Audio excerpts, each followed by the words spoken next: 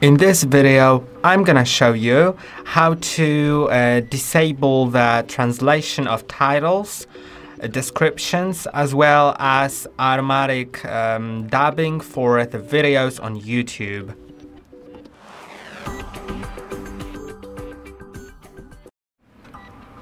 If you have a problem that automatically translates the original title of the video to your language that's set on YouTube, like you can see right here, I have our channel opened, and you can see the titles are not in English, even though they were in English originally. To fix that issue, there is an extension for Chrome, and it'll, as far as I know, it works on Chrome. I don't really know if there are any other extensions for other browsers, so you can find that yourself. But on Chrome, that I think is like most popular browser, you can get a special one.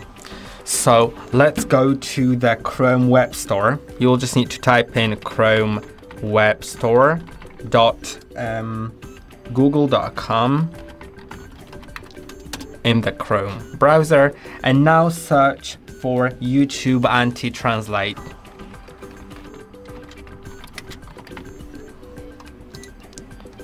Now you'll see this extension, this exact one, and yeah, you can see some before and after effects. That's pretty great. I don't really like these automatic dubbings and automatic video title translations. I just like to see it in the original state. So what I can do is click on Add to Chrome, then click on Add Extension, and it will be added. Now, once you click on it, you can see the status is currently enabled. You can disable it or enable it. Then you can select what will be untranslated: the audio track, the description, channel branding, and it will reload a page automatically once you enable or disable it.